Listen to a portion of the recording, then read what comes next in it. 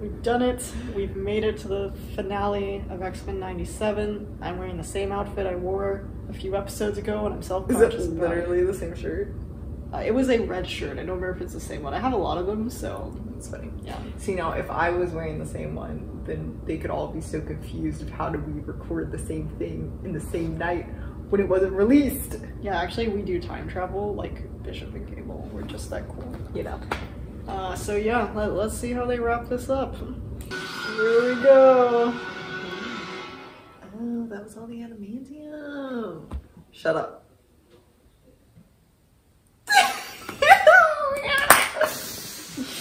Evolution. how are they? What a lovely this dance. Music. Sounds about right. It's so anime. Yeah, well, I asked you, please. And you said no.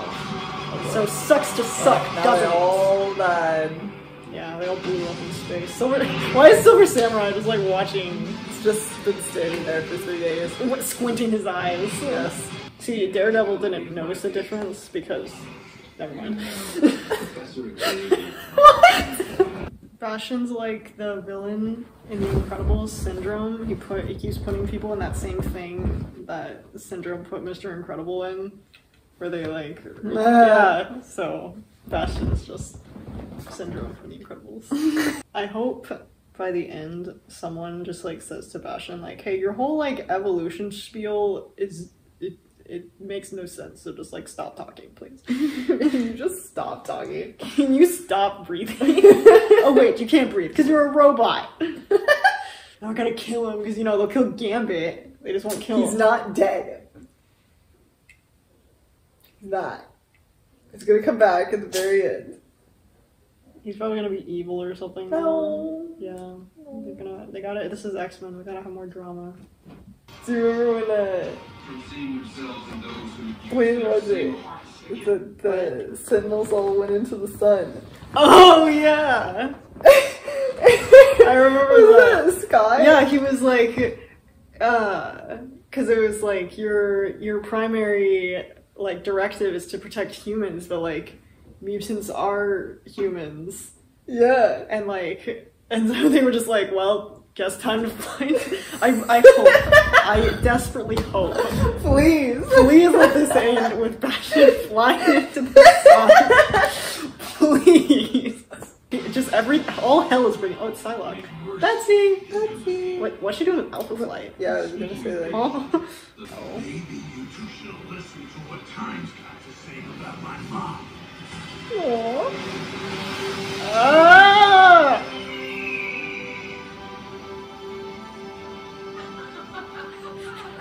My feeling is exactly Storm. Wait, because he was supposed to kill her earlier? Yeah. She like drowned. She should have said, I'm fire and life incarnate. That would have made it perfect. Did she say that the last time though? What, in the original series? Yeah. I don't think so. I know they were calling back to that. She said it like the exact same way. Yeah, but you gotta do the whole thing, you know. Hear me, X-Men. I am no longer the woman you knew. I am fire and life incarnate. Now and forever. I am Phoenix. It's epic. Do you get it? It's the Galapagos Islands because that's where Charles Darwin did his research about evolution. Ha ha. Now all he is a bunch of spindly little spindles. Oh, ew. Gross. Oh, you want to be an X-Men now, Rogue? The car? I love how it says his real name is Magneto. That's his name. AKA real name. That's really hilarious. Magnus isn't even on there. No, it's not. Wait. Or his actual real name, which is Max Eisenhart. Marital status, widowed, children. Quicksilver's son, Scarlet Witch daughter. Wow, I love how Polaris. Polaris. Why is Polaris redacted? Because Polaris. Why? I don't know, man. I love how they list them by their code names, and it doesn't say like, you know, Pietro Maximoff, Wanda Maximoff, I know, Lorna right? Dane. Real name. Magneto. Magneto Protocol. Wow, they have a whole protocol. I mean, yeah. Dude's a raging maniac. I see, this is what I'm saying. He's like, nobody knows what it's like. Nobody's suffering like I have. It's like, shut up. Have you ever heard the story of St. Maximilian Kolbe? Or like freaking Anne Frank from Stein? Yeah. There are millions of Jews. Like, you're not the only one. Like, okay, I'm not gonna trivialize his pain, okay? Like, it's bad. But also, he's not the only one. And I love it when the X-Men work together. And it isn't just Wolverine solving everyone's problems. Wolverine can't even do anything right now. Wolverine's dead. Did you feel this music? This is the greatest thing ever. Wow. These Magneto fanboys. Magneto's gonna save the day? Really? From himself? This is all your fault. Oh. Okay. You got halfway there. It's not enough panic in the voice. Exactly. I don't actually know Scott yelled that dramatically in the Yes, he did. Okay. Oh dear. Oh, yeah, That was funny. to be continued. Gambit's not dead. So, I guess what we were saying last episode about we don't know how they're going to resolve all of this, the answer is that they didn't. Well, basically they were like, yeah, Wolverine isn't just gonna die from this, it doesn't tear him all apart. Yeah. And Magneto's stab rune means absolutely nothing. And no Onslaught either, I guess. And Lame, you cowards do all. I thought they didn't know about Onslaught for a while. Well, no, they didn't, but it was like, he didn't do the same thing to Magneto that he did. What did he do? He lobotomized him. I keep on forgetting that. Don't get me wrong, I'm not like desperate for an Onslaught adaptation. I would like to see how they do it. Onslaught. Nobody cares about Onslaught. I think it's interesting how, like, they're so adamant about making Magneto a part of the team. Like, okay, Listen, he has been on the X-Men before. You need to recognize, I am a Magneto hater. It's true. I admit it. I fully admit it. And it's a personal thing. I just personally hate Magneto. I respect him as a character. However, do you? I respect what he means to the X-Men. It's like I said, 2 episodes ago, as a Magneto hater, that was cool. And I can respect their whole Magneto lives, whatever. But, like, I feel like whoever's in charge of this is a Magneto fanboy, as much as I am a Magneto hater. And I don't want Magneto to get the Wolverine treatment. So, stop it. But again, it's mostly a personal thing, just because I personally don't like Magneto.